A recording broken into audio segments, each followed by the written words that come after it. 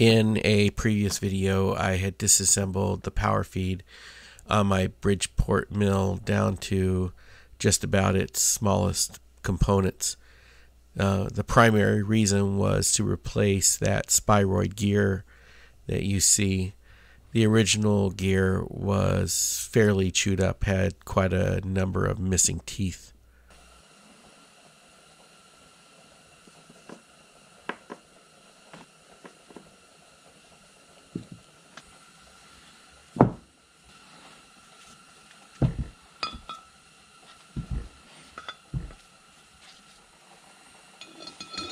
Like I mentioned before, I don't have a clear-cut way of how to put this back together. I've not put something like this together before, so I'm guessing a bit.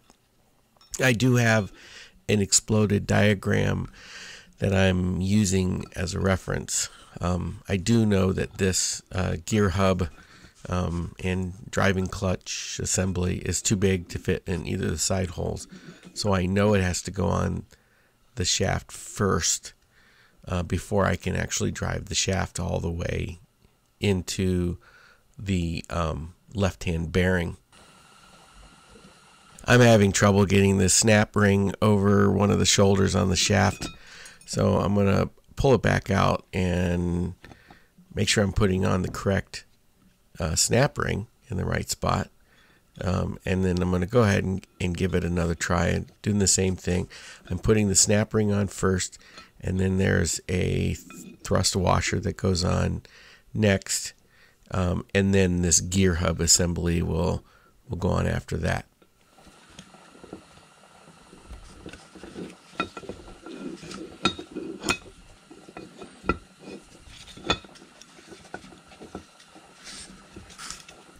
I was able to get the snap ring over the shoulder and get the thrust bearing past it. So now I'm figuring, okay, I can just tap this shaft and that bearing won't move. And I don't know what I was thinking, because I knew that wasn't going to happen. So now I've got the bearing that's becoming unseated, and none of this is going to work. So I'm going to have to take it all apart and try again.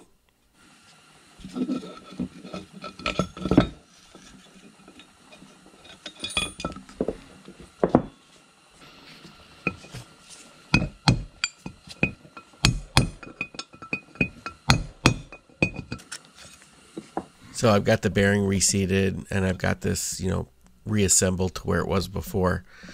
So now I figure, okay, well, let me just jam a cut-off piece, a 2x4, in there next to the bearing. So that way when I'm tapping on the shaft, and the bearing won't move. And I'm sure some of you are yelling at your monitor right now, why doesn't he put the shaft in the other way? It's because the diameter on the very end of the shaft is wider than the ID of the bearing. It won't fit that way. It has to go in from left to right. And of course, this didn't work either. So now I'm thinking maybe I can use this hub to my advantage. I disassembled the hub completely and took out the clutch, so it's just the hub and the spiroid gear. And now I'm figuring, okay, well, if I can push that on top of the bearing, that's a little bit sturdier, and really jam it up next to it, but leave myself some space for the shaft, then maybe I can tap the shaft through and the bearing won't move.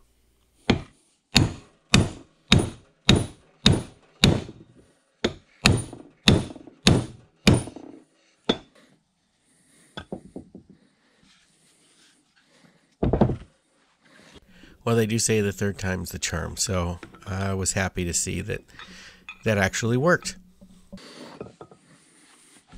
And with the shaft happily in place, next will be to install the snap ring and thrust bearing. And because I did not include the driving clutch in the assembly when I put the shaft back in, I now have to put it in with the hub in situ. So raised up the hub with some scraps of wood, and then dropped the driving clutch on there. It's a bit of a press fit, and so just kind of drove it home with a brass punch.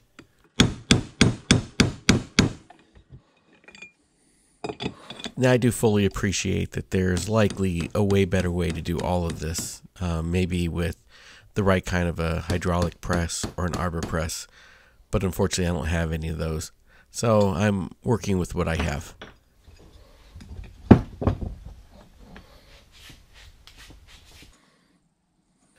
With the driving clutch driven as far as I think it needs to go, the next thing that needs to be installed is a thrust bearing, and then another one of my favorite things, snap rings. I don't know why these things give me so much trouble, but I guess I just don't have the dexterity in my hands as I used to. But this one, this one's kind of in an awkward position, so I just grabbed a couple of pick hooks and made it work.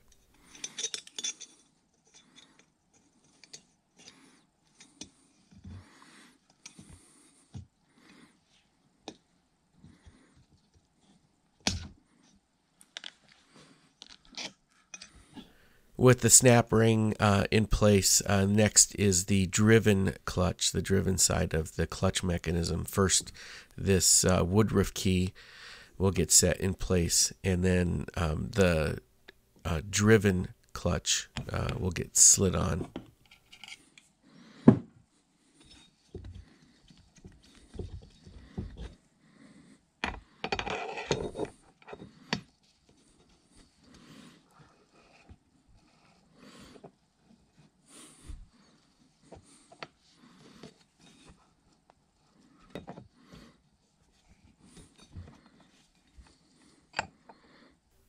A quick tap to set this key a little flatter.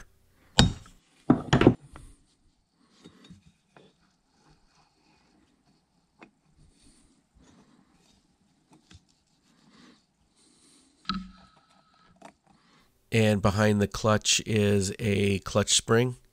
And then to prepare for the dial holder, I've already seated the woodruff key. The dial holder already has connected to it the bearing and a seal. I left this together when I disassembled the power feed.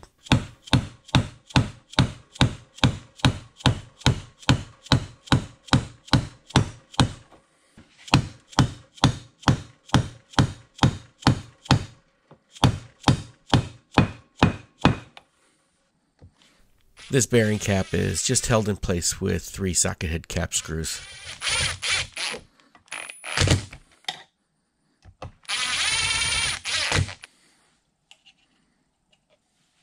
Put a little oil on the dial holder before I go ahead and install the dial itself, and then followed behind that is the dial lock nut.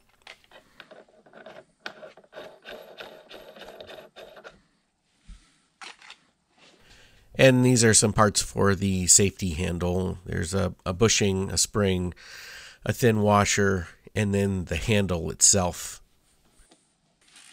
This assembly is designed to allow the handle to spin freely when the power feed's engaged, as to not create a safety hazard. You just push it in if you want to operate it manually. Next, I can reinstall the clutch shaft from the bottom.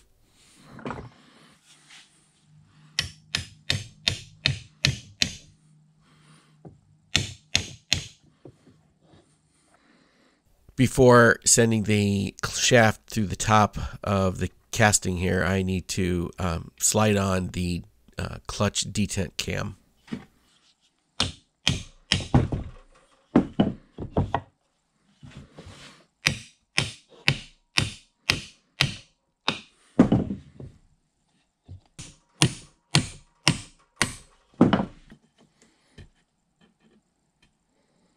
There's a roll pin that holds the cam in position on the shaft, so I'm just lining it up here with a punch before inserting the roll pin and driving it through.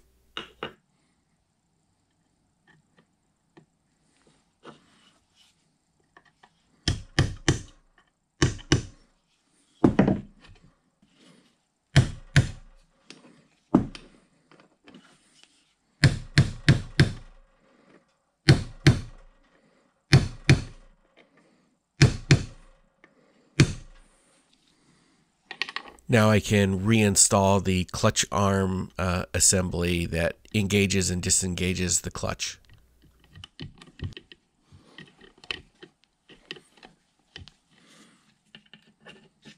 A little out of order, but I'm reinstalling the shaft coupler and taper pin.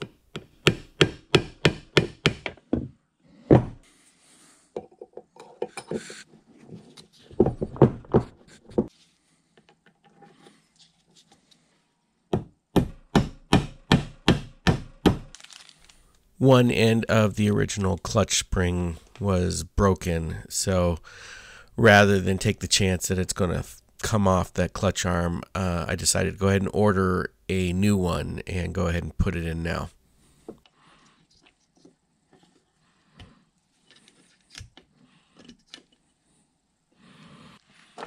Not that it's cold in the shop right now, but I went ahead and put these gloves on just to make sure I had a good grip on everything while reinstalling the spring. There we go.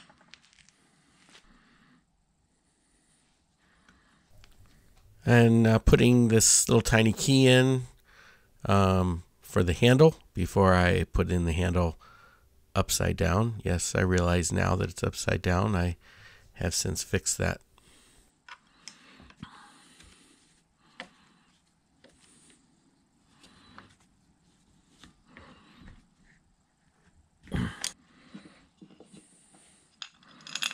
And the last piece of the puzzle here is the cover. I've already placed the detent and spring, and the paper gasket is in place.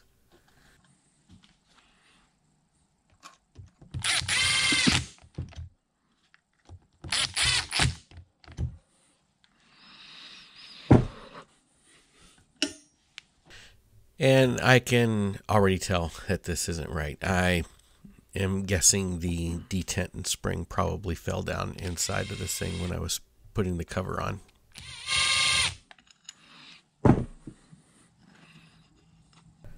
And sure enough, that detent and the spring came right out of the cover. So I'll try repositioning the whole assembly a little more vertical before putting this back together again.